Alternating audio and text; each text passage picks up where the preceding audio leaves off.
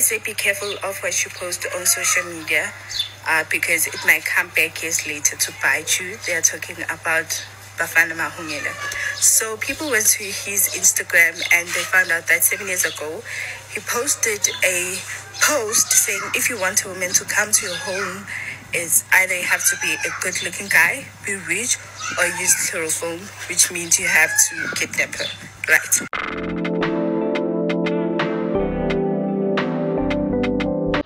When they say be careful of what you post on social media, because it might come back years later to bite you, they are talking about Bafana Case.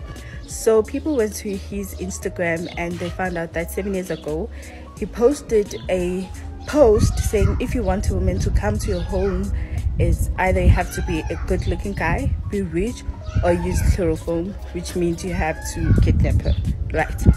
And now this might incriminate him even more because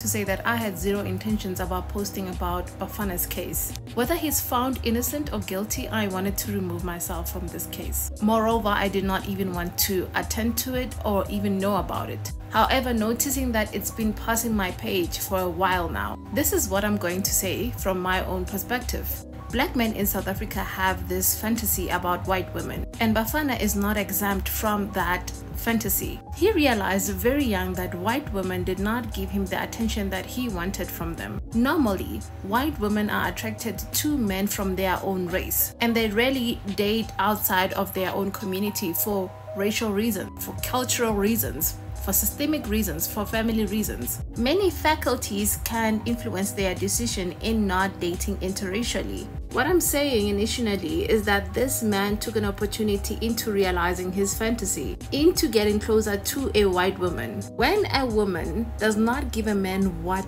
he wants, he takes it regardless.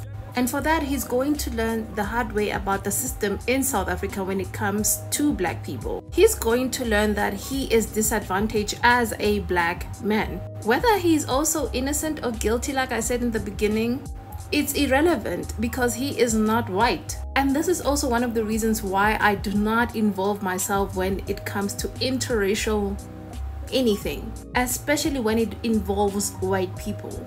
Because you will always be disadvantaged as a black person when you bring yourself closer to them. The system will not represent you equally.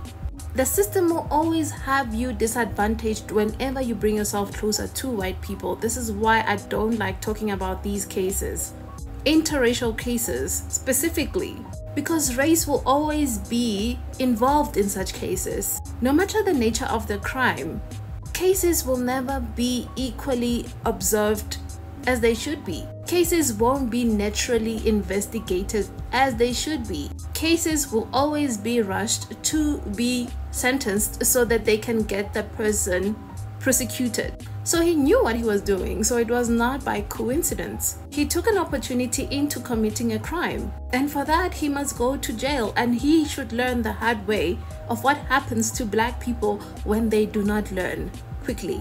I think it's also time as a society we remind younger kids that regardless of your privilege, you are not exempt from being persecuted as a black person. Your classism will not protect you from racism. You will be treated like a black person. Regardless of your English, regardless of how well spoken you are, regardless of how you can defend yourself, at the end of the day, you will be followed by the system that governs the country, and you should understand that.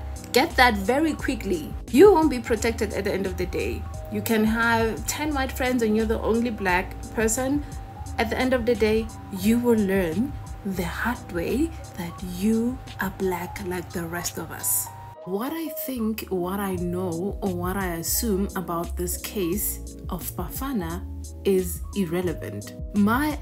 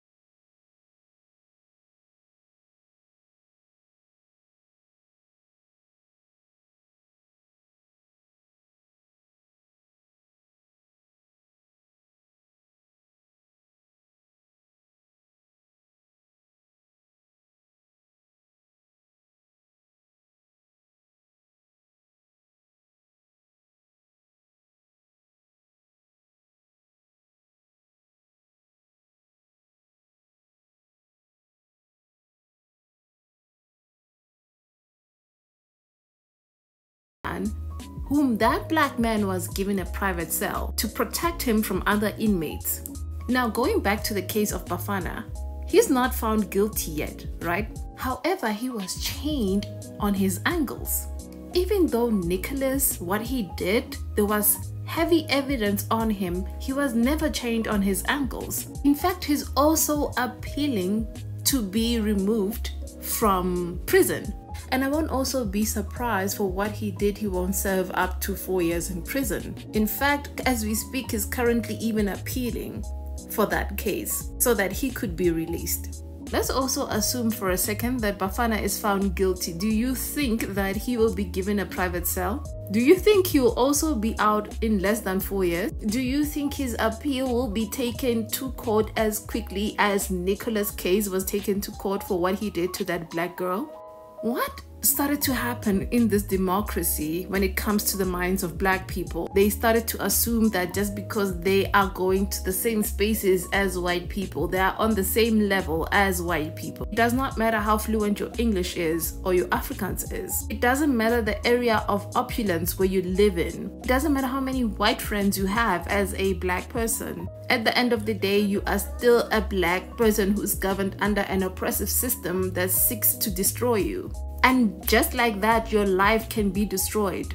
Guess this is why I said this is what you should also be teaching your kids as a black parent. Now, should anything go wrong, guilty or not, you will be one of the suspects because you are a black person in a white space with a stereotype that follows you and a justice system that's so unfair, followed by this oppressive system that seeks to destroy black men, black people. Now, let's not forget that it was a white woman, a white judge, who said that rape was part of your culture as a black man. You cannot seek justice from that because automatically they see you as a criminal, therefore not equally representing you, not equally thoroughly investigating the case, and trying to get you criminalized for the case that you may or may have not done.